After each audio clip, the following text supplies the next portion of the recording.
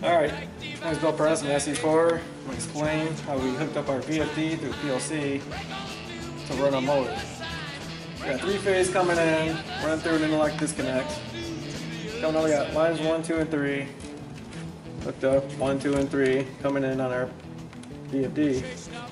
It's also grounded with our motor. Then we got our stop. We got 24 volts coming out. Runs through a normally closed push button to our stop. Then we got T1, T2, and T3 coming out. Going to our motor, which is wired for low voltage. On this particular motor, it's 230 volts. And now what the VFD is going to do is going to lower the motor speed by lowering the frequency, which will also lower the voltage, which you have to do because of inductive reactance. So let me start it up.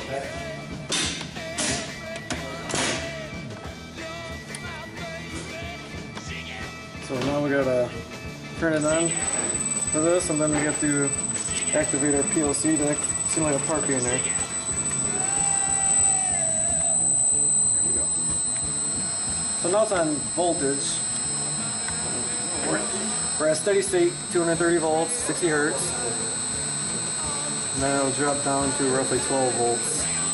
It never completely stops.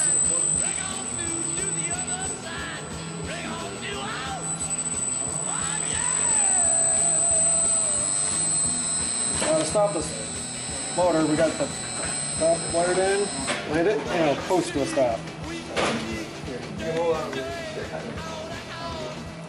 Now, PLC controls the VFD. It has analog output power, 10 volts, DC, which runs up. We've got our common and our 10 volt input, which is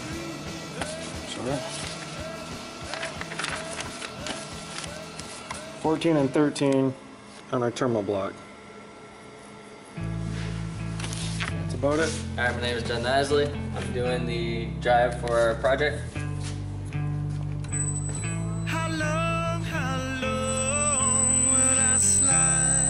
As Bill was saying, it ramps up proportional from our frequency to our voltage, goes to 230.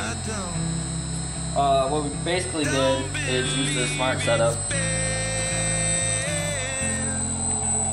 We have our 230 volts, 60 hertz. We rated it for 2.7 amps. Our frequency is at 60. We have our storage source is 0. Up here, we used our keypad, so we hit start. Now what we did is we hooked a start switch up, which on the diagram is just 11 and 1. 24 volts sourcing to our stop. Now you can change what you're looking at based on your drive. So 4 is voltage, 3 is amps,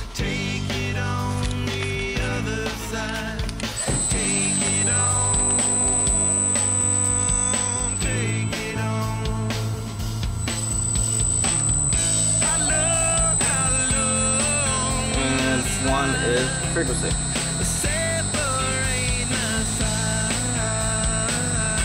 Alright, so another thing we had to do is change our speed reference to 0 to 10 volt input, which is 2 on P38, and then we had to, for our P39 or P40, which are Excel and D cell, we had to put at 0 so it didn't conflict with our PLC program.